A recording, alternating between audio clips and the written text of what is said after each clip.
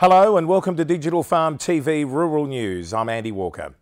Low rainfall and heatwave conditions across major summer crop planting regions are likely to lead to a significant decline in summer crop production, according to the Australian Bureau of Agricultural and Resource Economics and Sciences.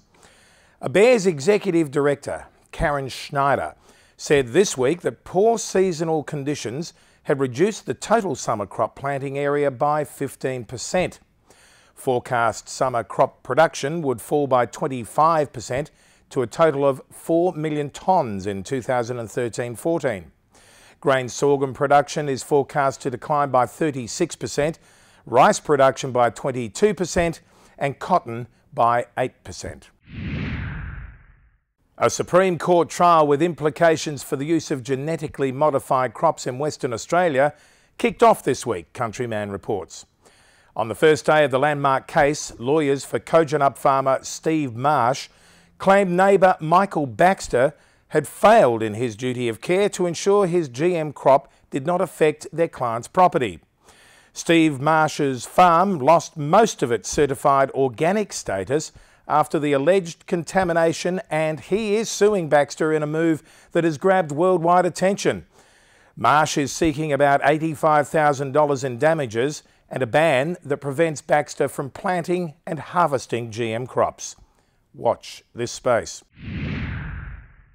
The Australian Veterinary Association said this week that cuts to New South Wales government diagnostic staff had created delays in diagnosing a mystery illness killing hundreds of cattle. The Department of Primary Industries was investigating cattle deaths in the west of the state, according to the association.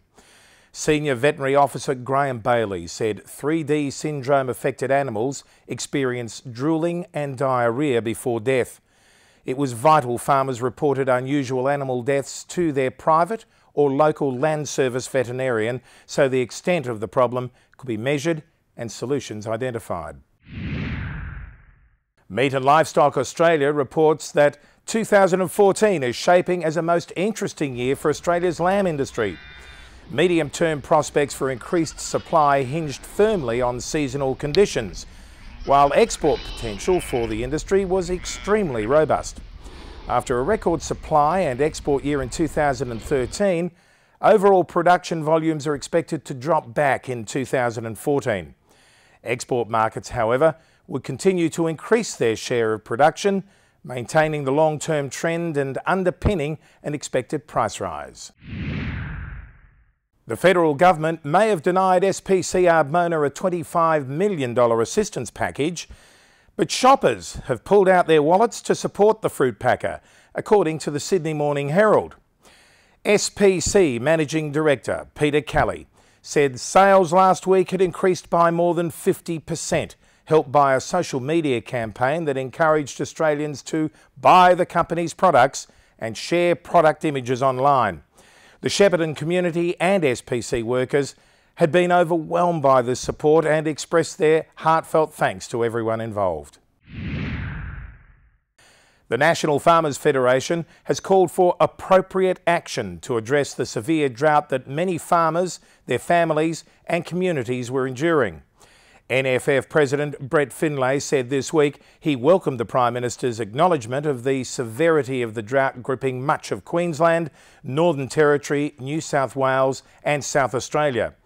But while potential improvements to farm household income support had been raised by Tony Abbott, the NFF said farmers needed a broad range of immediate targeted relief measures.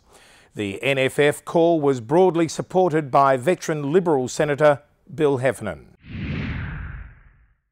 GrainCorp has announced mass redundancies as it restructures part of its manufacturing business, according to ABC Rural. The Eastern States grain handler said this week it was investing $125 million to upgrade its edible oils and spreads manufacturing plants in Victoria. As a result, 130 jobs at its Brisbane plant would go from early 2016, but GrainCorp said it would try to deploy staff to other areas. The concentration of work in Victoria would bring processing closer to the source of the grains. Well, that's it for Digital Farm TV Rural News this week. I'm Andy Walker. Look forward to your company again next week. Bye.